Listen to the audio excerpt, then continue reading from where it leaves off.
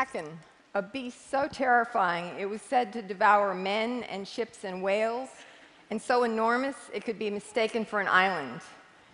In assessing the merits of such tales, it's probably wise to keep in mind that old sailor's saw, that the only difference between a fairy tale and a sea story is a fairy tale begins once upon a time, and a sea story begins, this ain't no shit.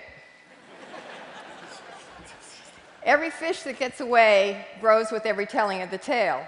Nevertheless, there are giants in the ocean, and we now have video proof, as those of you that saw the Discovery Channel documentary are no doubt aware. I was one of the 3 scientists on this expedition that took place last summer off Japan. I'm the short one. The other 2 are Dr. Tsunemi Kubadera and Dr. Steve O'Shea. I owe my participation in this now historic event to TED. In 2010, there was a TED event called Mission Blue, held aboard the Lindblad Explorer in the Galapagos as part of the fulfillment of Sylvia Earle's TED Wish. I spoke about a new way of exploring the ocean, one that focuses on attracting animals instead of scaring them away. Mike DeGree was also invited, and he spoke with great passion about his love of the ocean. And he also talked to me about applying my approach to something he's been involved with for a very long time, which is the hunt for the giant squid. It was Mike that got me invited to the Squid Summit, a gathering of squid experts at the Discovery Channel that summer during Shark Week.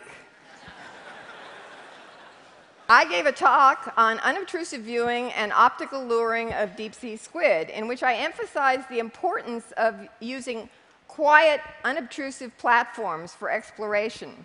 This came out of hundreds of dives I have made, farting around in the dark, using these platforms, and my impression that I saw more animals working from the submersible than I did with either of the remote-operated vehicles. But that could just be because the submersible has a wider field of view. But I also felt like I saw more animals working with the Tiburon and the Ventana, 2 vehicles with the same field of view, but different propulsion systems. So my suspicion was that it might have something to do with the amount of noise they made. So I set up a hydrophone on the bottom of the ocean, and I had each of these fly by at the same speed and distance and recorded the sound they made. The Johnson Sea Link, which you can probably just barely hear here, uses electric thrusters. Very, very quiet. The Tiburon also uses electric-powered thrusters. It's also pretty quiet, but a bit noisier. But most deep diving ROVs these days use hydraulics, and they sound like the Ventana. I think that's got to be scaring a lot of animals away. So for the deep-sea squid hunt, I proposed using an optical lure attached to a camera platform with no thrusters, no motors, just a battery-powered camera, and the only illumination coming from red light that's invisible to most deep-sea animals that are adapted to see primarily blue. That's visible to our eye, but it's the equivalent of infrared in the deep sea. So this camera platform, which we called the Medusa, could just be thrown off the back of the ship, attached to a float at the surface with over 2,000 feet of line. It would just float around, passively carried by the currents, and the only light visible to the animals in the deep would be the blue light of the optical lure, which we called the electronic jellyfish, or e-jelly, because it was designed to imitate the bioluminescent display of the common deep-sea jellyfish Atolla. Now, this pinwheel of light that the Atolla produces is known as a bioluminescent burglar alarm, and it's a form of defense. The reason that the electronic jellyfish worked as a lure is not because giant squid eat jellyfish, but it's because this jellyfish only resorts to producing this light when it's being chewed on by a predator. And its only hope for escape may be to attract the attention of a larger predator that will attack its attacker, and thereby afford it an opportunity for escape. It's a scream for help, a last-ditch attempt for escape, and a common form of defense in the deep sea. The approach worked. Whereas all previous expeditions had failed to garner a single video glimpse of the giant, we managed 6, and the first triggered wild excitement. Oh my God! Oh my God! Are you kidding me? Oh my God! It's just hanging. It was like it was teasing us, doing a kind of fan dance. Now you see me, now you don't. And we had 4 such teasing appearances. And then on the 5th, it came in and totally wowed us.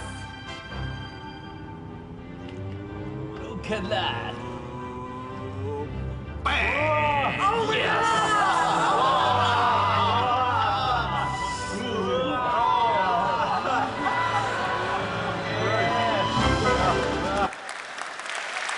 The full Monty.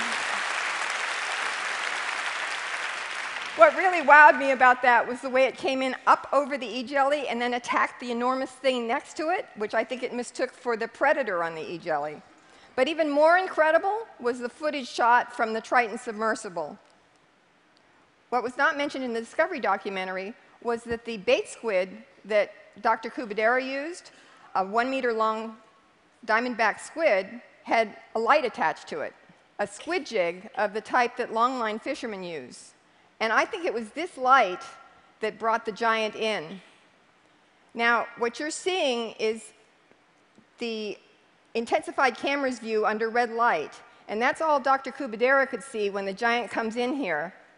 And then he got so excited, he turned on his flashlight because he wanted to see better. And the giant didn't run away, so he risked turning on the white lights on the submersible, bringing a creature of legend from the misty history into high-resolution video. It was absolutely breathtaking. And had this animal had its feeding tentacles intact and fully extended, it would have been as tall as a 2-story house. How could something that big live in our ocean and yet remain unfilmed until now? We've only explored about 5% of our ocean. There are great discoveries yet to be made down there. Fantastic creatures representing millions of years of evolution and possibly bioactive compounds that could benefit us in ways that we can't even yet imagine. Yet we have spent only a tiny fraction of the money on ocean exploration that we've spent on space exploration. We need a NASA-like organization for ocean exploration because we need to be exploring and protecting our life support systems here on Earth. We need... Thank you.